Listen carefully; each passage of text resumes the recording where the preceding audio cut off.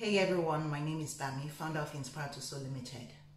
My passion is to give you and your loved ones the tools to thrive in the aftermath of cancer diagnosis. Whether you're the patient or you're a loved one, I believe that while survival is a laudable achievement, it's not meant to be your destination. It's just a bus stop on a long journey. I believe that you can thrive, you can find fulfillment, you can live life to the full.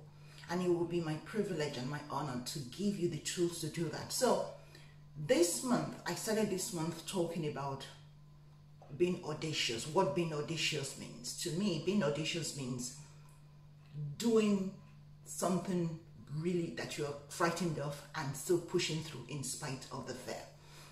So today I want to talk to you about vulnerability, because one of the things I've come to realize is that vulnerability is part of being audacious. In fact, it is an essential part of audacity.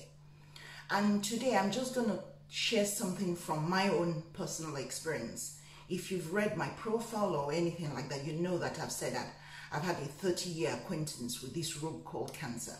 I'll share more about that in another video. But for today, I just wanted to share something vulnerable about me.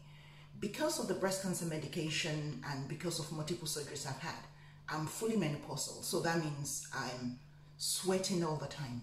And you know the interesting thing, when I was thinking of recording this video, I thought, oh my goodness, I'm sweating, my face is shiny. So the very first video that I recorded, I looked at it and I thought, I stopped it because I thought it wasn't good enough and everything like that. But you know the interesting thing, when I now watched it back, it was actually good enough and everything. So even though I am sweating, my face is shiny and everything like that, I'm coming to you just the way I am, because this is part of my thriving new normal.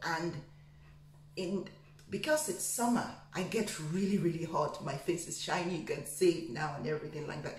It doesn't matter how many fans I turn on myself, this is still the case. But this is part of the journey. This is part of my journey.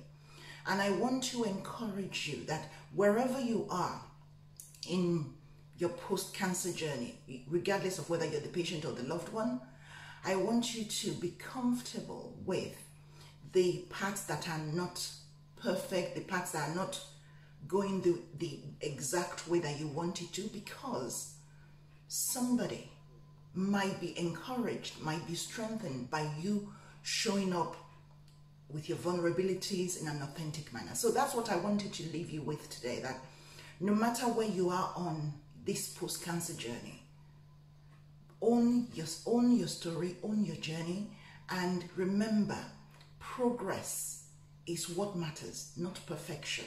So progress is the aim, not perfection. So be all of who you are at this time. Until the next time, take care, and I'll speak to you soon. Bye.